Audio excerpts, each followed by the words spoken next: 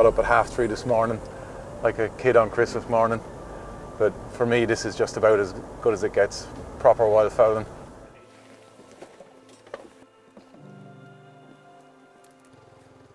The beginning of September is, I admit, a little early in the season for wildfowling.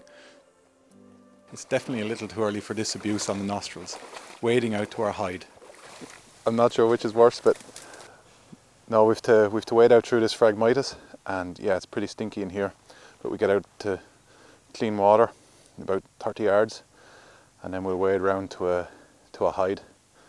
And yeah, as I said, it's very early in the season, so we won't see much today. But it's just like an adventure to come out here, and when you're hunting proper wild birds, 1 or 2 is enough.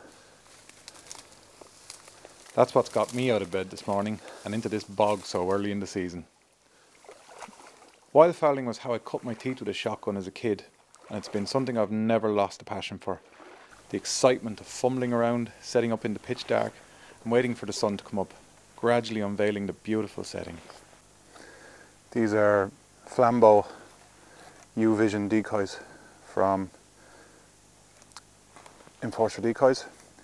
Enforcer are releasing their own line of decoys later this year, but they sent me these. And these U-Vision are quite unique. They have ultraviolet paint patches on them, and apparently ducks see ultraviolet first, so these give off the UV signature that ducks know that other real ducks have. So apparently they work really well. Hopefully we'll find out shortly.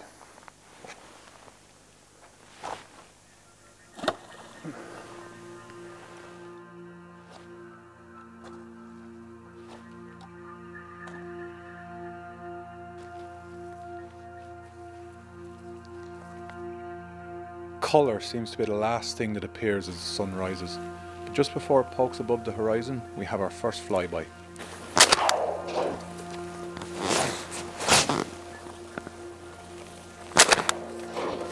Shooting in this half light requires practice and skill, and I'm feeling a little rusty this morning after a long summer. We've just had our first widgeon come over, quite a distance out, but I had to go, and it's a clean miss unfortunately, but just in this half light it's very difficult to judge range and therefore judge your lead, and it's something that at the start of the season I always struggle with.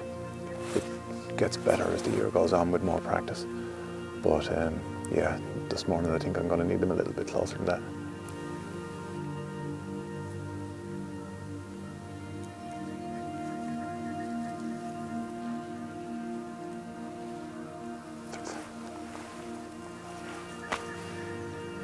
Here they come.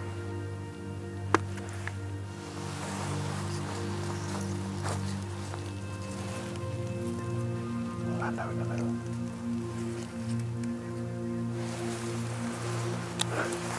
Just had 3 ducks come nearly to the decoys. They just sort of circled about 80-90 yards out, and they've dropped about 100 yards away, but really exciting. 36-gram game bore steel filled my cartridge belt this morning, as Richard, who has very kindly invited me out, mentioned there could be a good chance of some geese. These shells may be a little big for what's coming to the decoys, but they're definitely doing the job. Swing around.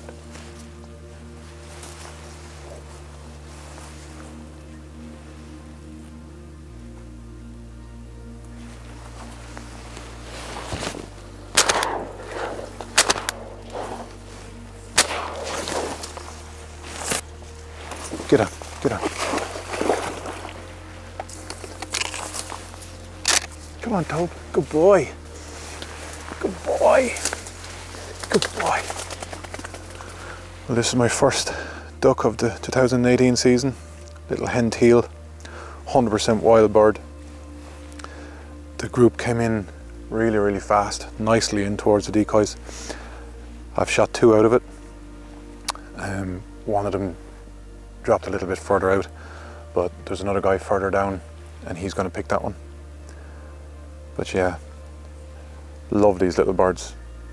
They're a really tricky bird to shoot, and you could see there, people always hear about springing teal, and it's a very popular clay pigeon target. But with the first shot there, you can really see how they turn on their tail and climb into the sky, and makes them really tricky shooting, and fabulous little bird to eat as well. They're my favourite duck to eat. So yeah, really chuffed for this. 100% wild bird.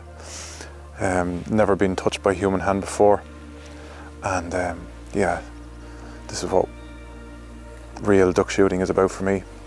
Small bags, but proper wild harvest. There's no other reason I'd come down here at this time of morning, but what a treat just to see a sunrise like that. It's just incredible, and in this setting, wild birds all around us. And I suddenly sort of became aware there a few minutes ago, we're standing here, and like these lakes down in this part of the country are throwback to the Ice Age. And I think as long as shotguns and guns in general have been available, people from this area have stood against this lake and hunted wildfowl. And I just sort of wonder how many people have stood here and seen that same sunrise over that same horizon. And the whole process hasn't changed that much, really. It's still just standing here with a gun and my dog, a few decoys. Yes, we're surrounded by technology, and we've airplanes overhead and windmills just on the horizon, and we've got the top of the range Benelli here and shot cams and all the rest, but the basic hunting hasn't changed. We're still just trying to trick a wild bird to come into range so we can kill it cleanly and bring it home and eat it. And for me, it's the bread and butter of Irish hunting, really. We don't have as much commercial hunting as in the UK, and it's what I grew up doing, and I wish more people would do it and experience it. And this is the hunting we should be promoting, and this is where it came from. This is why we originally did it. Yes, it's fun and it's sport, but you're just pitting your wits against wildlife and trying to bring it home and eat it. And for me, it's just such a wonderful feeling to do it. Had a bunch of ducks come in there, lovely, quite high, but hit one hard with the first shot. Missed it with the second, but I finished it with the third out behind us. And we'll pick that when we're finished. But yeah, I was hoping for a double or a treble there, but yeah, my shooting's not up to much this morning, unfortunately. I'm actually getting really excited because our chances are few and far between when ducks come in. I'm really feeling nervous, which is a great feeling, but yeah, I wish I'd have shot a little better.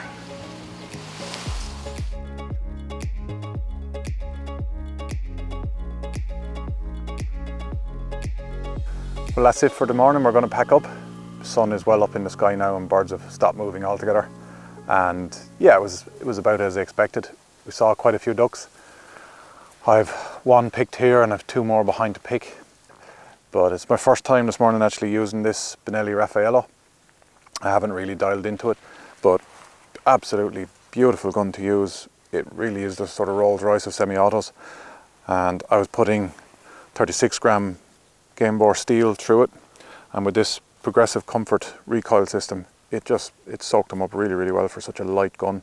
It really is a light and fast handling gun, but I'm really looking forward to doing more with this. Really nice gun to handle, and hopefully we'll get it out on some pigeons in the next couple of weeks. Shiny guns, shot cams and technical waterproof jackets all make the job a lot easier, but the problem that never changes. Now I have to figure out how to pee while wearing chest waders.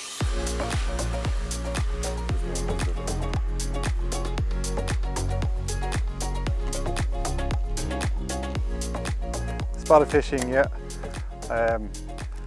My host for the morning, Richard Scallon, good friend of mine, said that I'd be able to wade out to get the decoys, but Richard is known for his sense of humour, and I'm already up to my knees in silt here, so I'm not going to risk going out there. So he's provided me with a grappling hook to try to get these decoys in, so I'd say within the next 4 or 5 hours we might have some of them back.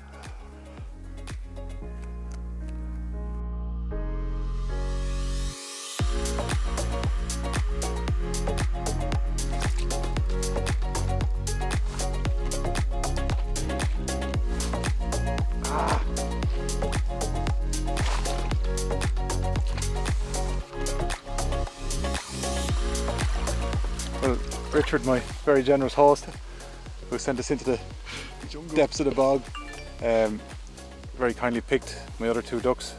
One that fell behind and one that fell over here. Pair of widgeon, cock and a hen. Pretty successful morning.